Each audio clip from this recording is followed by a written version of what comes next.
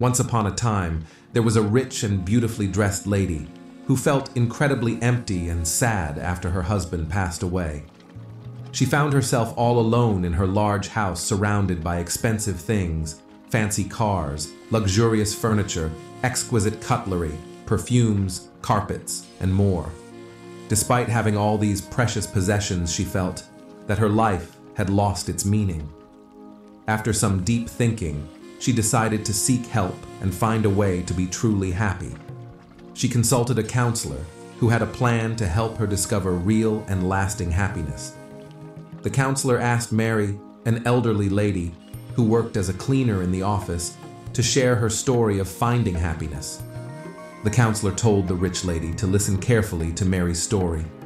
So, Mary sat down, put aside her broom, and began to speak.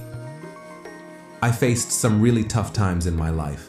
My husband passed away because of a sickness, and just 3 months later, my only son died in a car accident. I was left all alone with nothing. I couldn't sleep, eat, or find any joy in life. I even thought about ending my own life.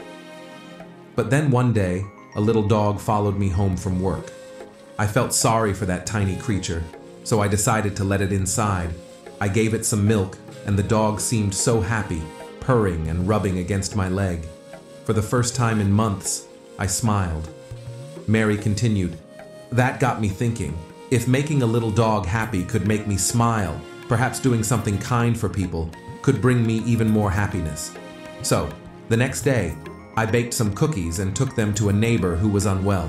Every day, I tried to do something nice for someone, and seeing their happiness made me even happier. Today, I can't think of anyone who sleeps and eats better than I do. By giving happiness to others, I found my own.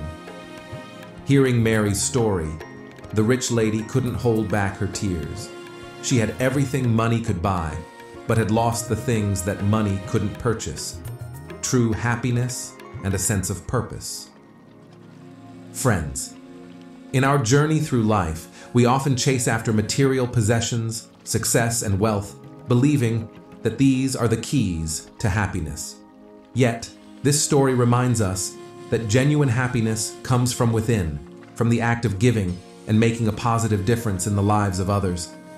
This story teaches us that the true beauty of life isn't measured by how happy we are, but by how much happiness we can bring to others. The simple act of making someone else smile can fill our lives with meaning and joy.